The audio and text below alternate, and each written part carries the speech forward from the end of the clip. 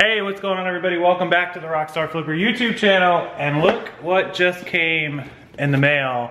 It is Friday, November the 3rd, 2017, and that only means one thing. iPhone X, iPhone 10, whatever you want to call it.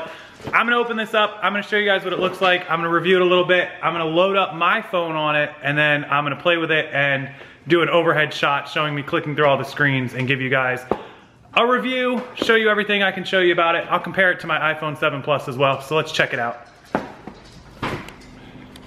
right, here we go. I'm gonna dig into this box. I already cut it a little bit. Apparently not enough. There we go. Excuse the camera angles for a second. There we go. And there it is. There's the box. iPhone X, 256 gig. There it is, little zoom action. Bam! All right, here we go, we're gonna rip this open. They made it easy now, you just kind of peel it and then you could just flip the box. Designed by Apple in California, built in China. There it is, it's not as big as I suspected, but I think we all heard that they made it a little easier for your hand to hold. Check that out. I do like that better than what I've got now. I'll lay my 7 Plus down. Check that out. Look, you get more screen coverage, but the size of the phone, this is my 7 Plus. This is the X. It is way smaller. I mean, it is a drastic difference in size. Look at this. I know that doesn't seem crazy, but when I hold this 7 Plus in my hand, look, it takes up, I mean, I have to really reach around it. This thing, just reach a couple fingers around it. I mean, it is a drastic size difference, but the screen going all the way to the edge actually ends up being wider than the screen on this 7 Plus, even though the phone is smaller. So let's, let me get this loaded up and I'll show you guys everything that comes on this X. They do just give you the headphones, the charging cable, and of course the charging block. And then if we look, we've got the smooth round top. We've got the same vibrate button and volume buttons. This side, we've got our power button, nice chrome edge. We've got our SIM card tray right there. Probably kind of hard to see. And then the bottom, we have our charging port, which of course, if you buy the wireless charging port pad, you don't need. No headphone jack as usual, but those headphones will plug into your charging port, so you can only do one or the other unless you're using Bluetooth. And then there's the Apple camera and the back of it and what it looks like. So pretty cool. I just powered it on. I'm gonna get it loaded up and then we'll come back on when I'm done. Okay, so the X is finally done backing up because I had like 70 gigs of stuff on it, so it took forever to transfer it all from this one to this one using iTunes. Anyways, the big difference you guys obviously know is the home button on the 7 Plus. There is no home button on the X here on the iPhone 10. There's no home button at all. So I'm going to show you guys how you get around that and what you do to go home. So let's say we're in, let's just say we're in my settings and I want to go back to the home button. How do I do it? Well, you just swipe up from the bottom. If you're trying to change apps, let's say that I've got my settings open and I want to go. Look, did you see that? You just go about halfway and pause and then swipe left and right. And then swipe up, back to the home button, or back to the home screen. So that is how you do it. That's pretty much all there is to it. That's the difference.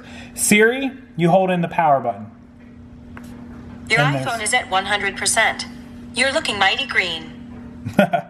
There you go.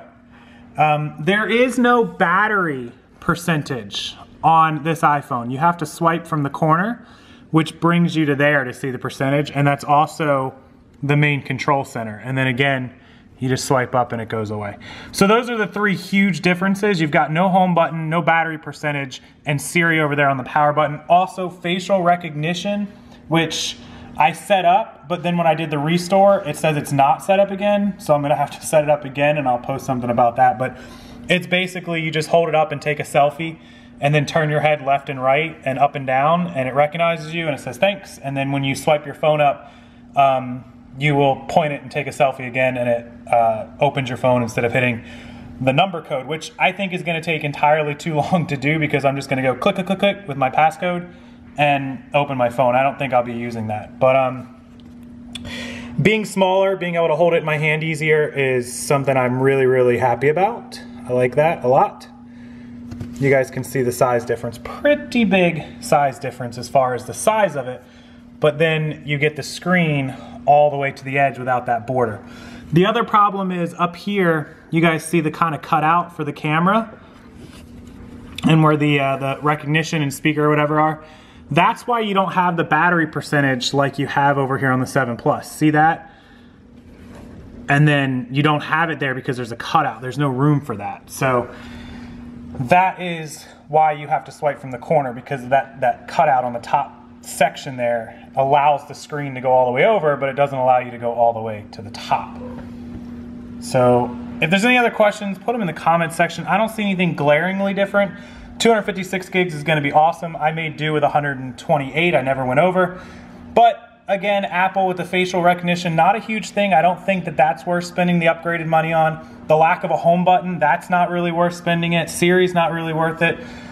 The reason that you would spend the money on this is either you need the bigger gigs, the 256, or you like that screen enough to spend the money, or you really love the new camera, which I haven't tried out yet. I will try it out. The new camera and video is supposed to be amazing, so that might be worth it. And the processor is supposed to be blazingly fast, so I'm going to need a few days of running multitask and internet and all that stuff to see how fast it is. But those are the real reasons to upgrade. All these little quirky features or differences in the phone, probably not worth it. But still a cool phone, and the size difference is a big winner for me. The other reason I got this, a lot of people are going to question, oh, spending $1,000, I spent $1,200 on this one because it's the bigger one, the 256, is because my phone bill allows me to upgrade. I get a huge trade-in value for the newest phone. I got like $425 for this one, or $450, which came off the price of this one. So this one went from $1,250 with tax down to like $800, and then you divide that up over 24 months, which only comes to like $40 a month. Well, I was only paying like $37 a month for this one, so my bill only is going to go up like $3 or $4. It showed it. So for me to keep paying the bill and get a new phone for $3 or $4 a month, obviously a no-brainer. I did have to pay the taxes for this phone, which was like $70 or $80. I had to pay that out of my pocket right away, so that was kind of crappy, but I think everyone has to do that. So any other questions, let me know. Put them in the comment section, and I will see you guys a little bit later.